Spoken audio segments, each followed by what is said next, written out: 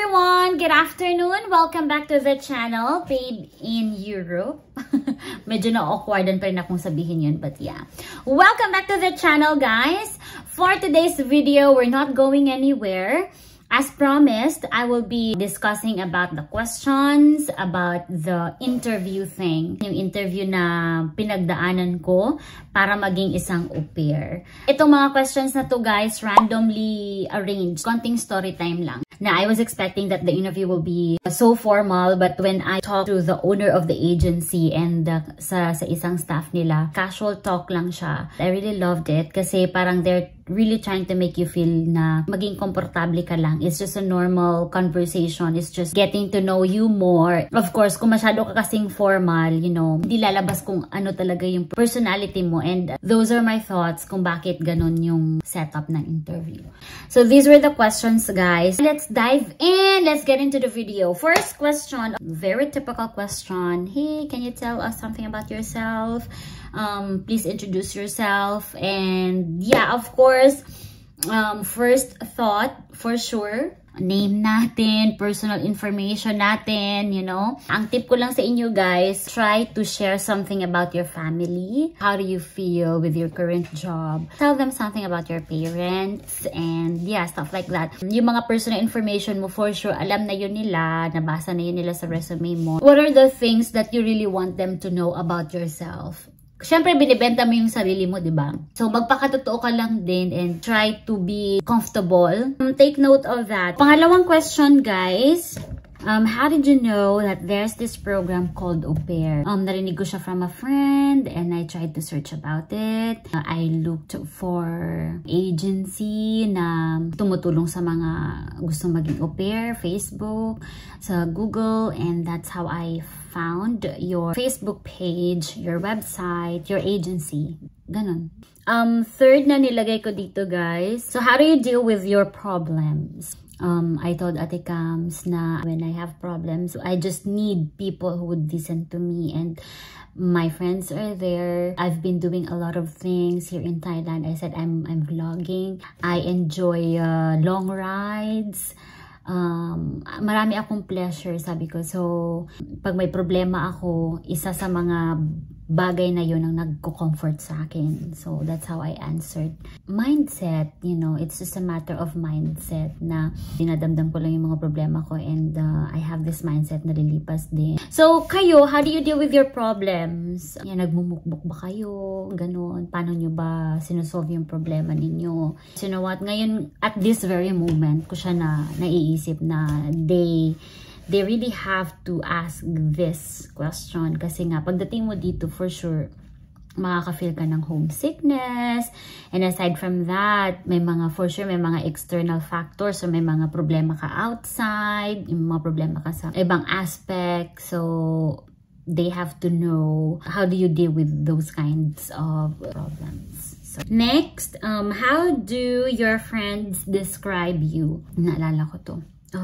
Yeah, so how are you in the group? Well, my friends told me that I am a source of positivity in the group. I communicate well. I mean, I try to keep good relationship with my friends, no matter what. So, ganon. Jolly, cheerful, yeah, things like that. And I try to explain. So, yun, guys. Kayo, paano nyo siya sasagutin? Ngayon palang isipin nyo na, sasagot nyo doon, okay? Next, why do you want to be an au pair? Yeah, this is a very, very important question. So, bakit gusto mo maging au pair? If you're an au pair, you can explore, go to this place, go to other countries. You have the benefit to visit and explore Europe as much as you want. That's what I know about being an au pair. There were things that I told myself I wish I knew. But yeah, that's why I'm doing this, okay? That's why I'm sharing to you my experiences. Para magkaroon kayo ng mga ideas talaga bago kayo maging au pair. So yeah, why do you want to be an au pair? O kayo, paano siya sasagutin? Bakit nyo gusto maging au pair? Yun, sabi ko na gusto ko mag-explore. That was really my intention, and that's really still my intention. I really want to explore. I really told Ate Camille na, you know, Ate Camille, I'm vlogging. I want to share something new on my YouTube channel. Gusto ko muna magpahinga magpahinga sa teaching. I really wanna try to take another path aside from teaching. I will learn something from this. Kayo guys, what are your intentions? Why do you wanna be an au pair? Ganon. Ito, bonus question ko sa inyo. If you're a teacher there in Thailand at napapanood mo ito, why would you wanna give up your teaching career? Your stable career over au pairing program. Why? Charot. Nanigaw naman na. I will leave that question for you to ponder on and yeah, have something to think deeply. Okay? Pero ako guys, yeah, I really told myself naman honestly, I just wanna rest for a year. Gusto ko lang talagang mag-rest muna sa pag-teaching dyan sa Thailand because you know, kung teacher kayo dyan sa Thailand, alam nyo kung gaano ka-stress din kung minsan, no, not minsan, but most of the time. What are the different kinds of stress dyan sa Thailand. So, I feel you guys, I understand you, and I hope you understand me too. So, ganun guys. Okay. Next, number 6. What are your expectations? Ito naalala ko, baka makalimutan ko na naman. Yeah, tip ko sa inyo guys, please make sure na maging klaro sa iyo and sa host family mo kung ano yung mga ibibigay nila sa iyo ng mga benefits. Like, ito, take note of this. Say for example, your weekend off card and your load, your mobile data. Kung free ba nila yun sa iyo or ikaw ang magbabayad. Kasi nga, diba, kung napanood yung aking previous vlog, diniscuss ko dun kung magkano lang yung allowance. So, imagine kung ibabawas pa nila yung iyong weekend off card and yung load mo, yung mobile data mo, guys. Konting-konti na lang yung maging allowance mo. So, this is very important na you have to ask your host family or you can also discuss this with the staff from the agency pag nag-interview. So, ilista nyo siya sa mga expectations nyo. Okay? Para pagdating nyo dito, hindi kayo ma-disappoint. Okay? And you can't blame also, guys, the agency or your host family of whatever happens about, I mean, relating to these things.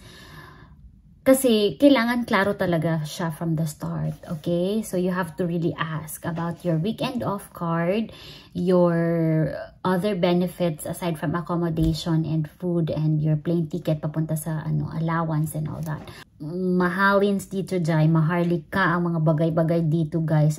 Alright, so next one. What's your plan after you finish the program? So, ako,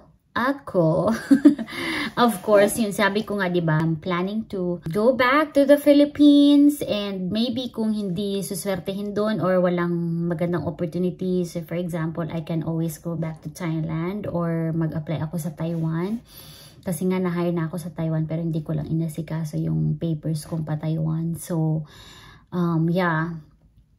Kasi nga bawal dito guys na mag-stay ka ng more than a year sa country. Like after ng 1 year of being an au pair, talagang kailangan mo nang umalis dito sa Netherlands or dito sa bansa or kung saan bansa ka man naroroon and lipat ka naman sa ibang bansa. Pwede ka namang mag-au pair sa ibang bansa. Pwede mo rin naman yung sabihin, I am looking forward to another opportunity na maging au pair sa ibang bansa. Habang pasok pa yung age ninyo, or you can simply say babalik kayo sa Pilipinas or babalik kayo sa Thailand or wherever country na nasan ka.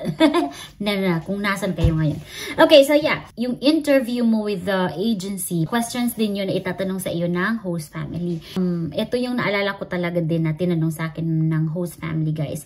Is there any specific things you like or dislike that you want us to know? I shared that I am vlogging, so I am expecting that on my free time. Kasi, aminin, sa pagiging teacher natin dyan sa Thailand, kapag free time mo, hindi mo free yan. Sabado-linggo is work. Diba? So, ito talaga yung sinabi ko sa host parents ko. So, I really want my personal time, my me time, or my private space to be mine when it's my off. Because I am vlogging and I edit my own videos. And I want my free time to be spent on exploring outside, and yeah, or if I stay at home, I want my free time to be just mine. Yun, naging direct talaga ako sa kanila guys, sinabi ko talaga yun. Maganda naman at maganda naman yung naging feedback nila. Of course, sabi nila. Kasi alam nyo guys, sa mga European talaga guys, very sila sa free time nila. Like pag off, pag trabaho, pag off, ganon. So, na-learn ko yun siya guys sa mga katrabaho ko dyan sa Thailand na mga Europeans din. So, na-apply ko siya talaga ng bongga. Ano pa ba? What do you think is your strength? Yun. Ito, tinanong to sa akin. Like, what do you think is unique about you? Sabi ko, I think I have this ability to communicate my thoughts, express my feelings. How do I feel about certain things?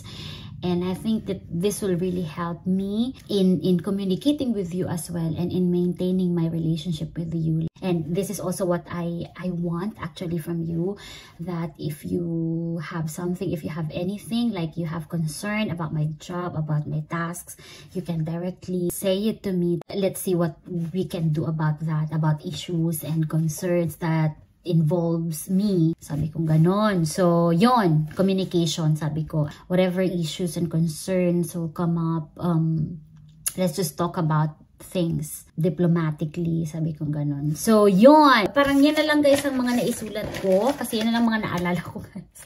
So yun guys, ito may 3 tips lang ako sa inyo na pwede nyo i-discuss with your host family or with the staff from the agency pag nakausap nyo sila during the interview. Ask about their previous au pair para to sa host family. You ask them like, so do you have au pairs before? So that way, magkakaroon ng idea yung host family mo na talagang, you know, you're trying to secure things and you're interested to know kung meron silang unang naging au pair. Siyempre, mahalaga rin na malaman mo kung okay kaya ang relationship nila with their previous au pair.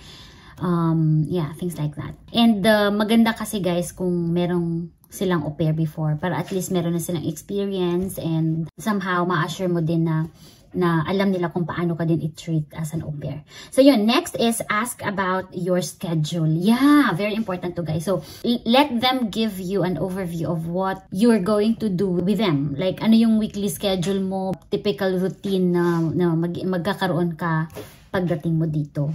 Of course, mahalaga yun. Baka mamaya, during the interview, sasabihin sa'yo na bahay, yung mga gawaing bahay ka lang, din pagdating mo dito, masushook ka na lang na, ay, magbabantay ka pala ng bata 24/7. Ganun.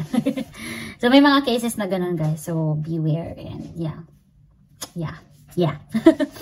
Last thing, guys, discuss things that you know about au pairing. Yeah, especially when you're asked about what you know about au pairing program, of course, try to research about it, guys, para magkaroon din kayo ng mga things to discuss with your host family or with the staff from the agency. And, you know, try to make them feel that you know what's an au pairing program, ano yung mga rights mo, ano yung mga benefits mo, para malaman din nila na talagang nag-research to about au pairing program and alam niyo yung ganito, ganyan. So, yeah. These are the important things that I really realized as well na nandito na ako. I'm sharing things to you through my YouTube channel para hindi kayo ma-shook pagdating nyo dito. Okay. Yeah, you know, I really enjoyed being an au pair. I also have my what ifs. I have my I wish. But generally speaking and overall experience as of the moment, I love it. May mga days talaga na down, you know, homesick, and there are some things you wanna change, but you can't. But all in all, guys, I love my experience being an au pair. And, tinitreasure ko na lang yung moment, and, you know, ang bilis lang ng 1 year. Who knows, makikita nyo na naman ako sa ibang bansa or baka makita nyo ako ulit dyan sa Thailand. So you guys, I think that would be all for today. I hope kahit pa paano nakatulong ang video na to. Alam ko marami akong hindi nasali sa mga questions. That's why I'm telling you, isusulat ko na lang siya dyan sa baba, sa description box. Check nyo, and ilalagay ko na rin ang mga links na makakatulong sa inyo kung kayo ay interesado maging au pair. And if you haven't watched my previous vlogs about au pair, I already have 6, I guess, or 5 vlogs related to au pairing program. Here they are, guys. So, nandito lang yan sa channel ko. And yeah, please, if you like this video and you think that this is helpful, you are very much welcome to like it and share it. And please let me know your thoughts about this video. Isulat nyo lang dyan sa ating comment section, and you have suggestions, or if you have comments, or if you have anything in mind na gusto nyo sabihin, please let me know. Guys, please don't forget to like, share, and subscribe! And huwag nyo rin kalimutan na i-tap ang ating notification bell here, or here. Ang ating notification bell para kayo ay magiging updated sa aking mga susunod pa na vlogs. Be it sitcom vlogs or outdoor vlogs. Okay, thank you so much, guys. God bless you all. Make good choices and spread love. Bye.